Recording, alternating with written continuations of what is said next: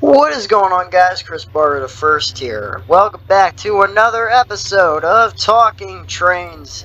Today, what we're going to be talking about is a special type of locomotive type that is not the front of the train and not the trailing unit. But what we're going to be talking about is one of these bad boys.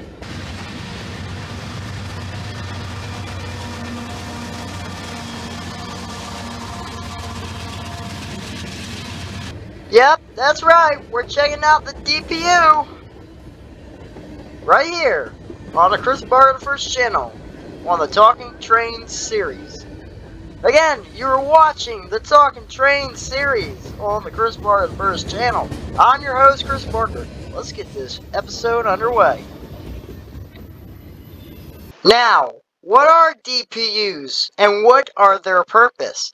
Well, back in I guess the late 2000s or before 2015, railroads used to have all their engines in the front of the train, pretty much. Some rare cases they would have them on the back, but in most of the time you would have like 6 freaking engines in the front of the train, like on the front of the train, yeah.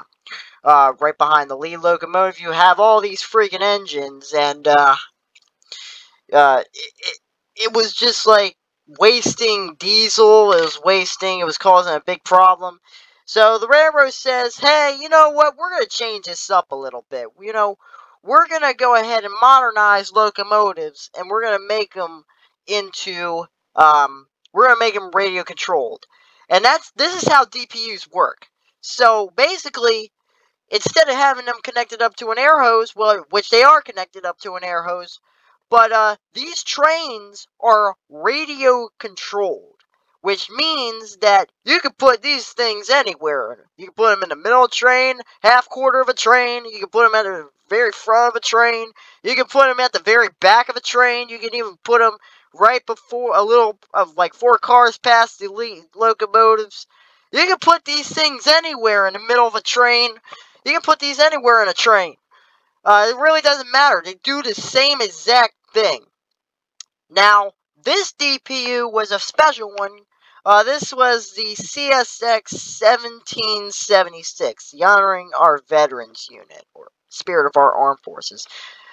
This was a cool catch, but DPUs are a lot modern. They get the job done, and again, it's more modern, and it's definitely a way for the railroad to get the job done.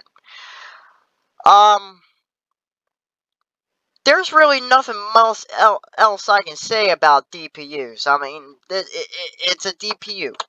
DPU stands for Distributive Power Unit. It's basically a locomotive in the middle of a train being radio controlled. Really, I really don't know who controls these things, but all I know is that they're radio controlled. I'm not trying to give false information, and I'm not going to, because I honestly don't know who controls these things. But I do know that these are radio powered and radio controlled, given its name's DPU. So I think DPUs are really cool, and I definitely never seen these until like this year. I didn't even know they did this. This is brand spanking new to the railroad. This is like a couple years old, because like I said, back then there would be like 10, 20, not 20, that's too much. Like 5, 6, 7 engines on the front of the train. It was a little bit nuts. Some trains don't have DPUs, and they still do the same exact thing. Like, put freaking 10 or 6 engines on the front of the train. Don't matter. Hey, we don't care.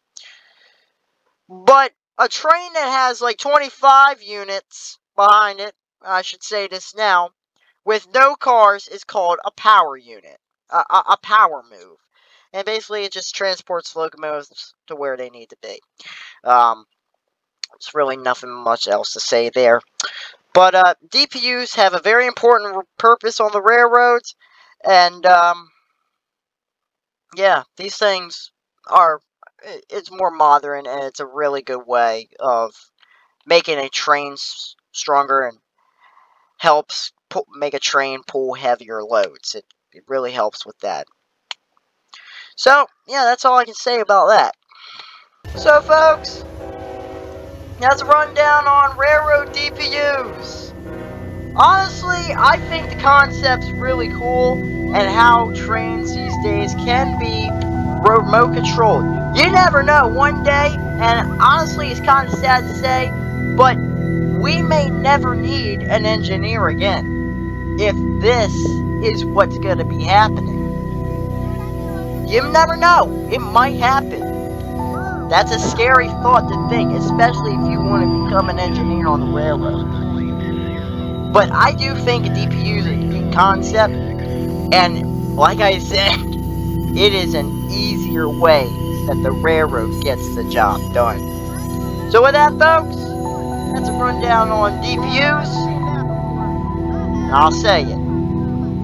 DPUs make railroad jobs a lot easier than what it would be without them. Thank you for watching.